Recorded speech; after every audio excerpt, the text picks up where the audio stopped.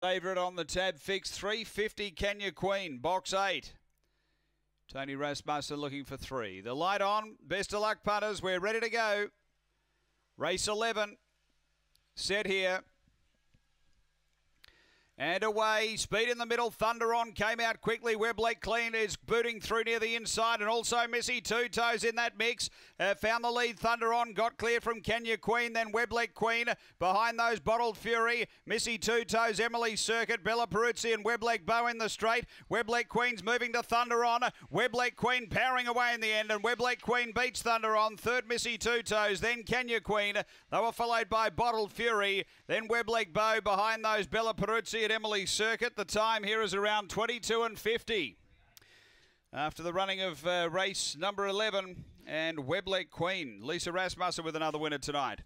Really posied through and was quite strong at the end, really pulling clear late. Number 2, the winner. Second, going to 5, which is Thunder On for Wendy Sebastian.